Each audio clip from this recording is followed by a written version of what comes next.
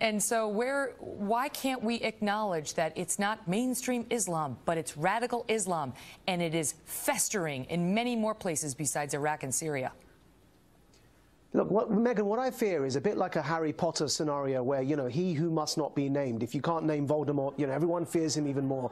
When we don't name the Islamist ideology, what happens as a result is that people who naturally don't know about my own religion, Islam, will think it's the religion that's at fault itself. So actually, I'd plead to the president that for the sake of, like, you know, 1.4 billion Muslims in the world, we must name this extremist ideology, the Islamist ideology, so that people know it's not the same as traditional Islam. And that way we isolate the extremists and we galvanize the majority against them. But that would require some leadership, and unfortunately, you know, I don't see too much of that at the moment. Maajid Nawaz, thank you, sir. Good to see you tonight.